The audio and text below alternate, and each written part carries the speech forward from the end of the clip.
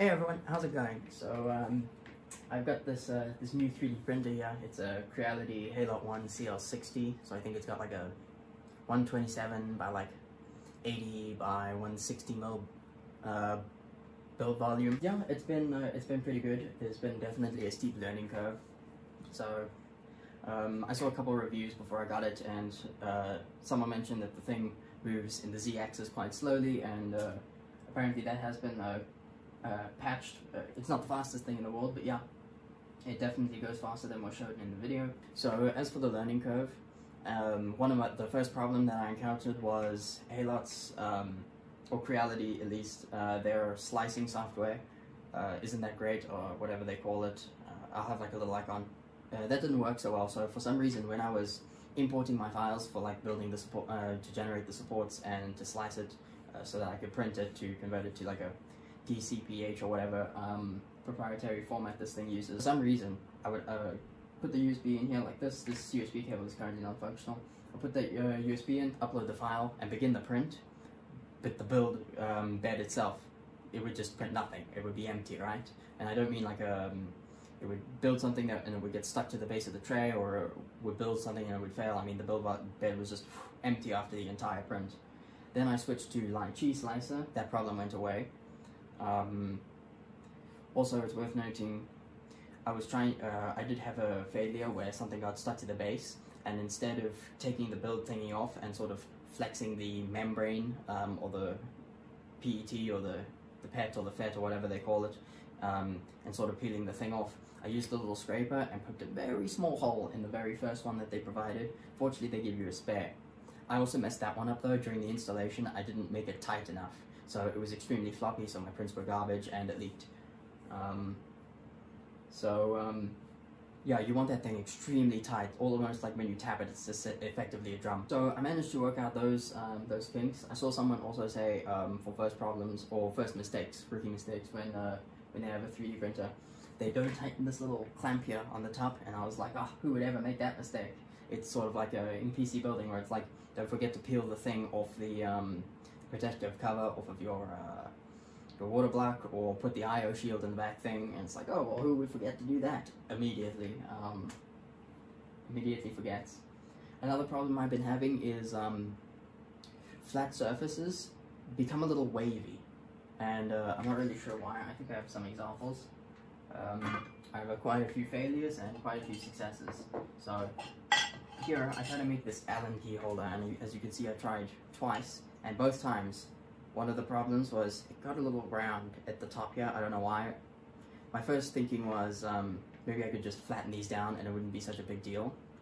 Second problem was these are the waves that I was talking about. I don't know if you can really see that, but there are these sort of ripples throughout the thing, and I haven't really figured out how to fix that problem yet. I still get it in a few prints.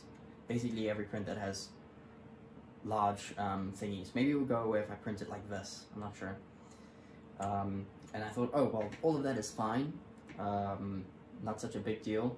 But unfortunately, because of the tolerances, like I measured the exact size of the thing for the first one, I think it was this one, and then nothing fit. And I was like, okay, well, let me add some extra space. And I printed another one, and then nothing fit again. And then I was like, alright, I'm done. So maybe I'll use these for something else, because, you know, it's still essentially a block of plastic that I can conform into whatever I needed to. Next,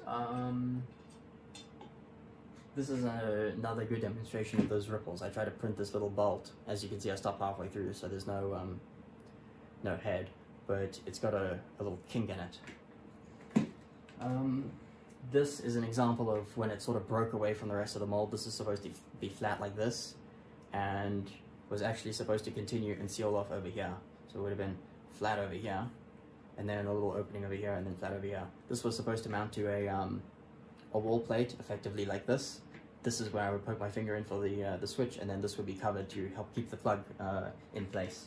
In South Africa here we have 3 pins, so this is a nice good amount of surface area to just push down in the socket. And also again with tolerances, I try to make a nut and a bolt. I set the nut and the bolt size to be exactly the same, and I was like, oh, if I create threading and I model the threading so that it actually prints the threading, you know, and I set it to 3.5. and then I set the nut to 3.5mm. That means the hole should be set to accept a 3.5mm bolt, and then the bolt will be 3.5mm. That's how it sounded in my brain, but it didn't really work out that way, and none of the bolts fitted in any of the nuts, and it didn't really be necessary anyway. That was for a clamp, a hose clamp that I wanted to do. So those were some of the problems. One of the other things that I printed now is this. This is supposed to be to the dimensions of a TR4/SP3 socket, or bracket, socket for a motherboard, because I've got a water block, but it's not TR4 compatible, and it doesn't have a bracket in it either. So I was like, oh, I'll print this bracket and make my own. As you can see, I haven't implemented that. I actually have a lot of 3D prints coming that I've planned to sort of make upgrades to my server and things like that. Like, I've got a pretty good idea for a hot swappable hard drive mount system, because you know those chassis, those rack mount chassis that have hot swap bays in them are kind of pricey, plus to ship it, it's not really worth it. But if I can sort of make my own system, that'll be great. Will have some limitations, obviously, because it's such a small build volume, so I'll have to be smart about that. And the upside, though, is it's quite strong stuff. So I tried to drill into one of these, because the first set of clamps that I designed, the bolts were too big for the holes, and I didn't want to buy smaller bolts, so I just drilled the holes bigger. And it took a good minute to drill through the maybe 15mm tall, I think it was.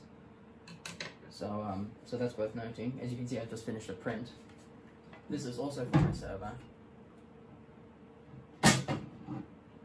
I have a little HP computer that just sits at the bottom. It's not on a shelf, and I have 2 blocks of wood that sit underneath it to sort of keep it propped up just the right level.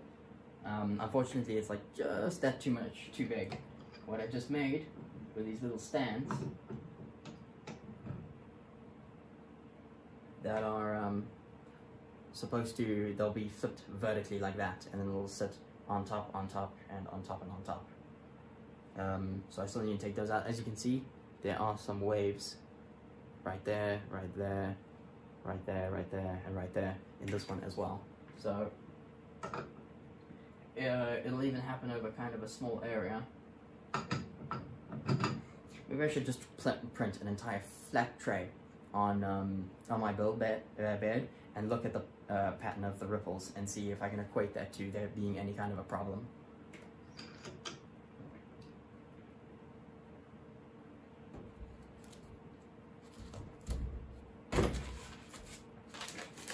Now, as for resin, I'm using this eSun Standard Black.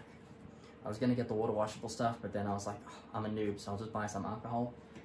I've been using a rag and a sponge and a spray bottle of alcohol to clean. I don't have a cleaning station yet, and I probably won't get one for a while. They're basically as much as this printer costed me, so I'm going to be cleaning my hand for a while. Maybe I'll get the water washable stuff, and as you can see, I've got these nice glass trays here. So maybe I can fill them with water and then wash in the water, and then just let the water sit out. The water will evaporate and leave behind the debris. So I went through this entire bottle of Standard Black, and then I got a big Chungus one. So, and then I've also made myself a little UV drying box. I'll include some pictures. It's basically just a cardboard box. I cut a hole in the top, and I stuck a UV bulb on top, and I lined the thing with... I didn't even have tinfoil lying around, but I had these little chocolate things that were wrapped in tinfoil. So I unwrapped them all, ate them all, and then lined them with that tinfoil. They were basically frozen, so the tinfoil was basically just tinfoil. So it's red on one side and then tinfoil on the other. That was... and then I ran out of tinfoil, so I just used paper. I mean, it's white, so it's about as reflective as it gets, besides actually being reflective. So besides the rippling and Creality's slicer being kind of rubbishy, and obviously I can't get the wireless printing because I edit from a wired desktop, so honestly it really would be nice if... Oh, and another problem that I noticed with the prints is when I printed those clamps and tightened them down, after a while I saw micro cracks going down the sides of the faces, right, because I guess there's just enough pressure for it. So what I did was I triangulated them so it was like a little rectangular base for those 2 triangles, and then I came to a single vertice with like 1, 2, 3, 4 faces. 5 if you count the base. And I did that on each side, and the cracking has gone away. So I don't know, you could connect to this thing over the local area network through my LAN port. Like I didn't just need a Wi-Fi card. I have a Wi-Fi card, I installed it, and it didn't really show up. So I have this USB cable. Maybe I'll, but I haven't tested it yet. I wanted to get right into printing, or to testing it. Anyway, so if I can't figure out that ripple problem, I wouldn't recommend it, because I feel like if you're printing like smaller models and things like that, you might be able to escape, because you would sort of fall between the thing. But when you're doing these flat surfaces, you know, it's not an injection molder. I was really hoping it would be basically as good, but because of these ripples and because of the tolerances, like I mentioned with the Allen key situation, yeah, it's for making actual parts. So definitely based on what you're printing, you'll have to consider the boundaries and the limitations of this device. And then now for my bin of shame, this is what I call, you can call this the bin of shame or the bin of learning curve. So this is the 2 FETs that I broke. Oh no, I've just sort of been chucking everything down here. So these were the 2 ones that I broke. And then here are some filters that the thing includes. And then I have a broken toothbrush down here. And here are all of the props and all of my fails. You can see this structure was from that outlet thing that I was showing you earlier, that outlet cover that I wanted to make. You can see why I didn't try it again, because this is just a tiny piece of the thing. Like, honestly, some of these look really cool, but it's quite sad. I probably spent quite a bit of cash in my learning curve. So yeah, I mean, I wouldn't call the resin cheap, but it also doesn't cost, like, you know, a small fortune a bottle. But yeah, definitely not exactly the cheapest stuff. So if you want to use your 3D printer for making models and shit,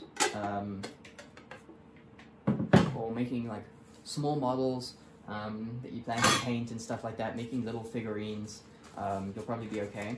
If you're looking for it to like make parts, in terms of durability, this eSun stuff has been kind of durable, except for that cracking thing that I mentioned in the clamps. But as for like snapping and bending, it's quite resilient, extremely drill resilient.